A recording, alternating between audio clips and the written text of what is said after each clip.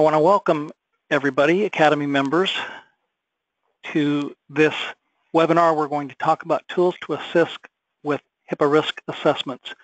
Joining me today and providing most of the content will be Janet Reed, PBSI's Director of Security Compliance Services.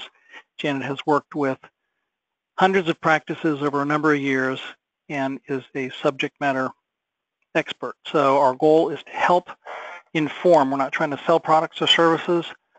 We're trying to help those of you who, like most practices, are somewhere in the stage of trying to improve the quality of security coverage in the practice. What are some tools that are available to help?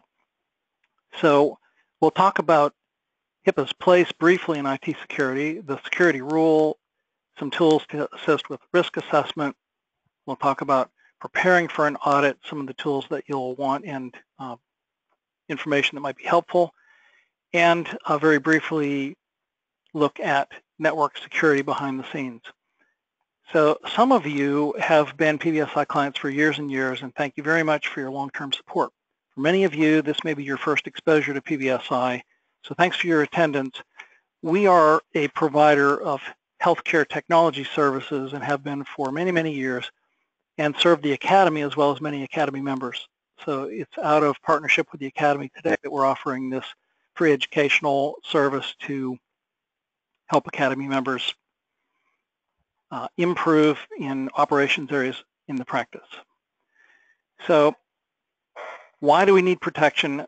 Those of you who are attending are the, quote, smart ones. You know we need protection. You know that patient information is important. We have an obligation in healthcare to protect it. And the financial health of the practice is at risk unless we minimize the risk of data breaches, and we are at risk for audit penalties. So both protecting the security itself, improving our security, and being able to document for outside audits are both really important issues. So today our main goal will be HIPAA compliance and associated topics. So leading that discussion is Janet Reed, our Director of Security Compliance Services. So I want to introduce Janet, and Janet, take over.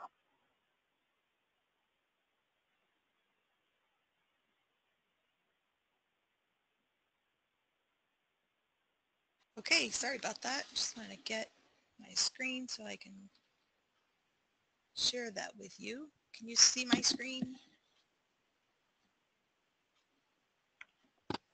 Hello? Not yet. There we go. That was my issue, Janet. My apologies. Okay. There you go. Okay, good afternoon. Thanks for attending. So today I'm going to talk about the HIPAA security rule, the security risk assessment, and preparing for an audit. And responses from the questions on your registrations. I see some of you are looking for information on updating some security policies, others that need assurance with compliance. Just the fact that you've chosen to listen today shows that you're paying attention to the security of your patient data. So my hope today is to help you with the understanding the importance of completing and implementing the security rule. The security rule was written to protect the data in an electronic format. It's been 21 years since HIPAA was introduced, and additional policies have been added along the way to reflect the changes to the way that we now store and share our patient data. In 2003, the privacy rule was released. This rule would govern who and how much information we shared. Remember, this is the minimum necessary rule. And the privacy rule told us to safeguard our data, but it didn't really tell us how. So in 2005, the security rule gave us the guidelines to help us with the added responsibility of safeguarding our electronic data. So all electronic PHI that's created, that's received, maintained, or transmitted by a covered entity is subject to the security rule. So some of the people refer to the security rule as the CIA of electronic PHI because it will cover confidentiality, integrity, and availability. The security rule includes 3 groups of safeguards. They're administrative, physical, and technical, and over half of them are administrative.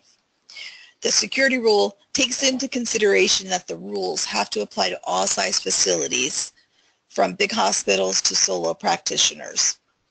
With that in consideration, the rules are specified as either required or addressable. Required meaning that you must have the stated policy and it must be implemented. Some examples of required safeguards would be unique passwords, disaster plan recoveries, business associate agreements, training, and audit logs. Other rules are addressable. Now, addressable doesn't mean that it's optional. This does not mean you can skip the addressable rule. It means it's flexible. You can modify the addressable policies to fit your practice as long as you justify why you needed to modify the rule. Addressable rules would be encryption of data stored on a device, or an employee log-off policy, or password management. We have to create a culture of compliance, and to do that we need to create policies and procedures to safeguard our data.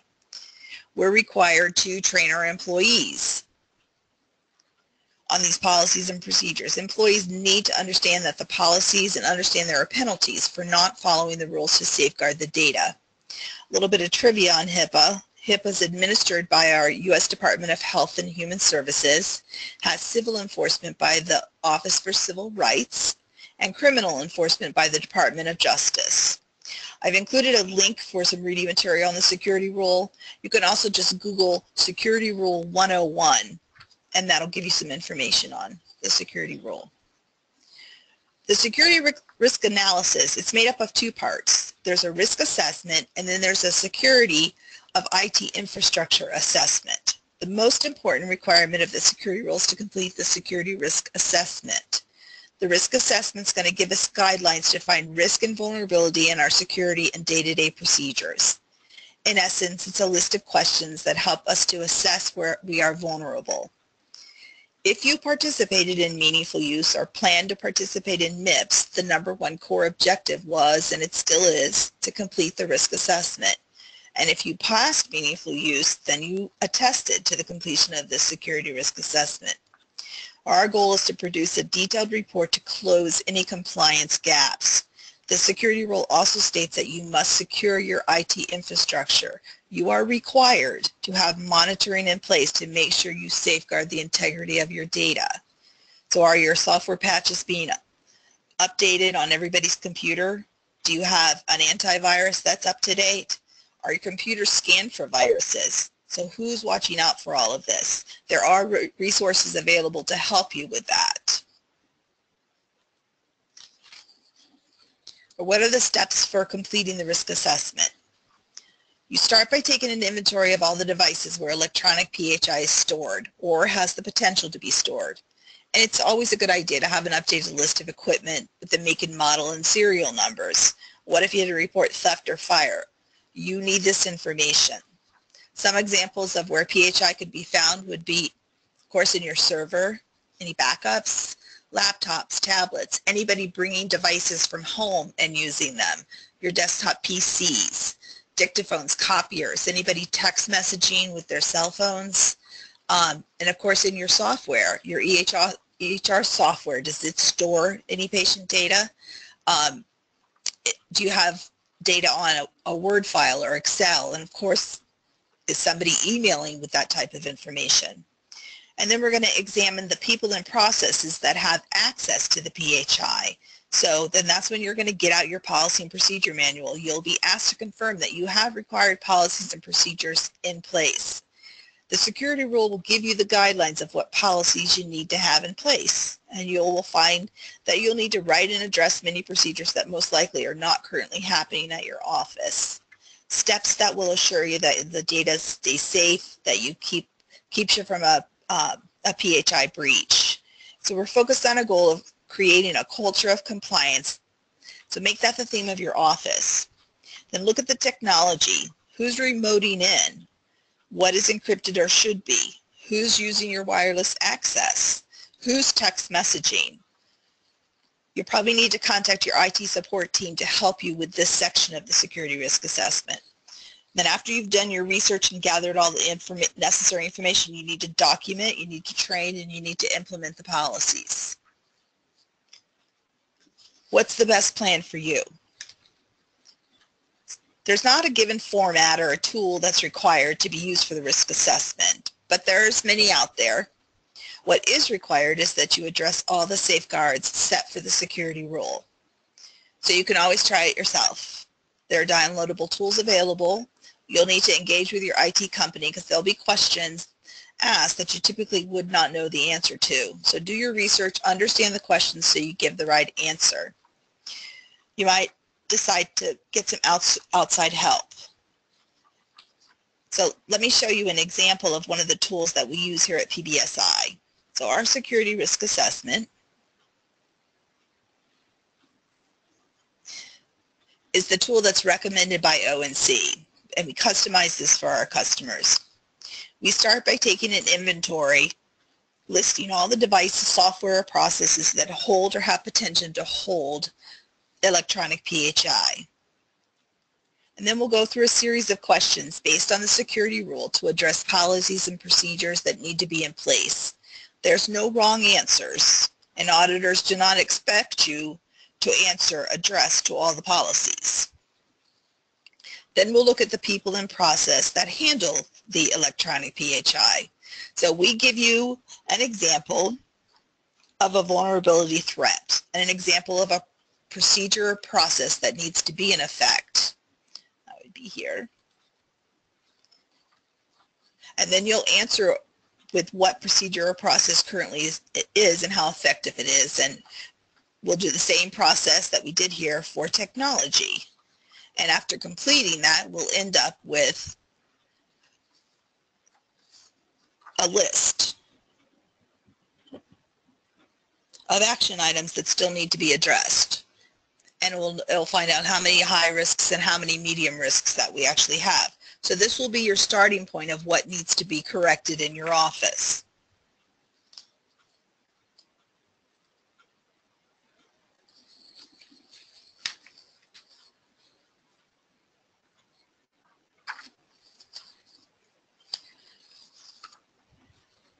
We can also assist you with a security policy and procedure template.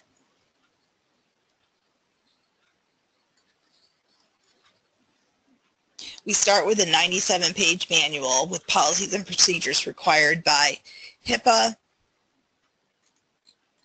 Just wanted to roll this down so you can see the table of contents. So the procedures are required by HIPAA, the privacy rule, and the security rule. So it's modified to fit your particular practice, including all the necessary forms and logs for compliance. So there is benefits of having a professional help you with the security risk assessment and your policy and procedure manual. So we do the research and the documentation for you.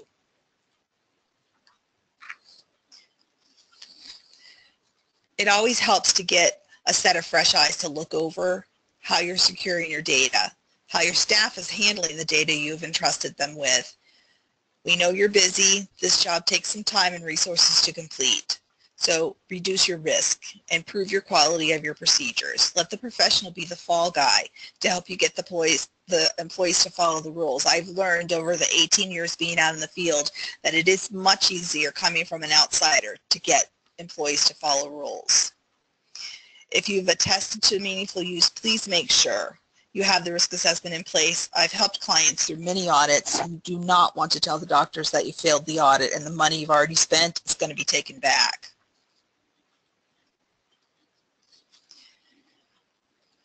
Are you ready for your audit? So it's not a matter of when or will you be audited. It's a matter of when you'll be audited. And I just read an article the other day that said 1 out of 5 providers that attested for meaningful use will be audited. Most audits give you 10 days to respond with a request for documents to be uploaded. And clients that I've worked with for meaningful use audits were able to upload with not much issue. Meaningful use auditors will request your computerized generated meaningful use report. You'll need to show the numerator and the denominator for the attested measures. You'll also be requested to supply information on any measures that you took exclusions for. We haven't had a client that has failed yet. Remember, no risk assessment means a failed audit. they will definitely want security risk assessment to be dated and reviewed within your attestation period, and MIPS will be the same. Remember, your security risk assessment is ongoing. In 2017, the OCR received an added $4 million to their $43 million budget. This additional $4 million will be used for the audit program. It is time to start paying attention to all the roles. In 2016, all OCR audits were desk audits, but plans for 2017 are to be on-site audits as well. And most audits start with this pre-screening questionnaire, then a list of requested documents to be uploaded. They'll ask for things such as your policy and procedure manual, your business associate agreements, and your security risk assessment. And if the OCR sees like any compliance issues, they have the authority to conduct a further investigation. So you want to prepare in advance. Make sure you have your security risk assessment. Again, without it, it's an automatic fail. You need breach notification logs and investigation action documentation.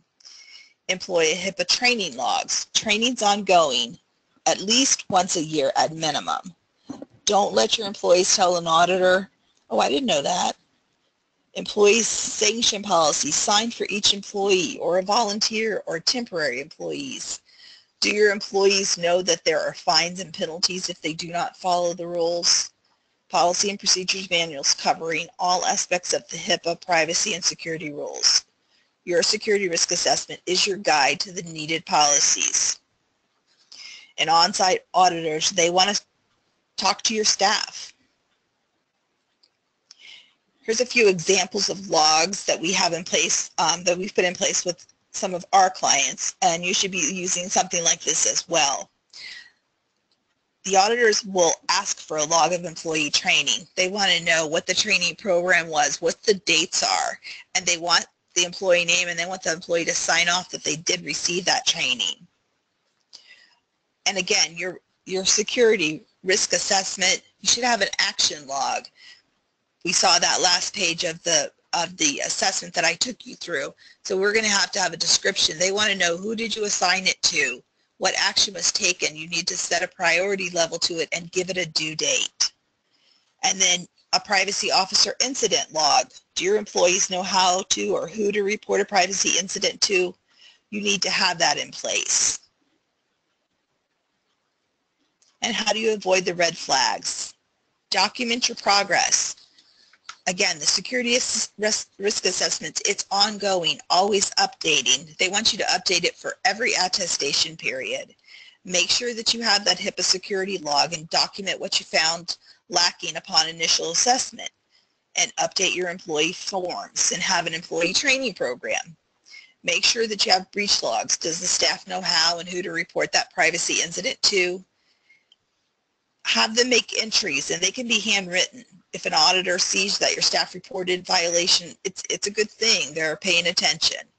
And then document what corrective action did you take after each violation, or what conversations were had in emails or meetings.